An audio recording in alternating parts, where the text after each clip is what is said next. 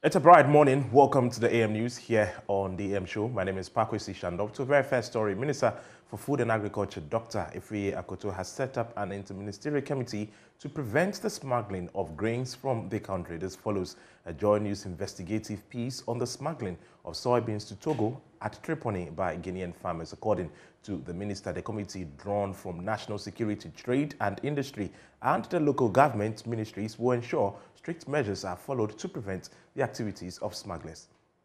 Now, with these reports, and we had heard other reports before, the government of Ghana has set up an inter-ministerial committee, of which I'm the chairman, made up of the Ministry of Interior, Defense, local government, trade and industry, and the rest, and the Ministry of Finance, Customs, and so on, to ensure that these directives are implemented.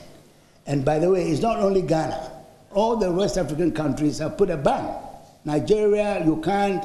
There's a law, a very strict law, saying that you can't, if a foreigner, go to a farm gate to buy any produce.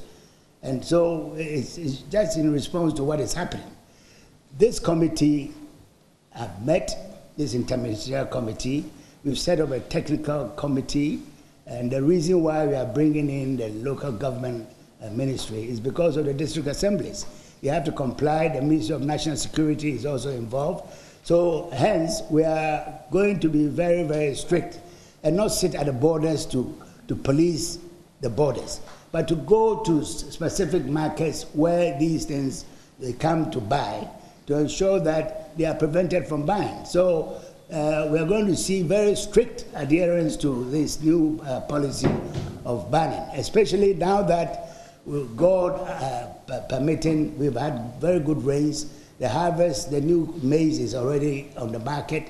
Prices are beginning to slide seasonally, as we expected to do. As more harvest comes in, prices always go down. So we are taking these measures in anticipation that the coming harvest will stay in Ghana, not only to feed our people, but also to support the poultry industry to survive and to thrive.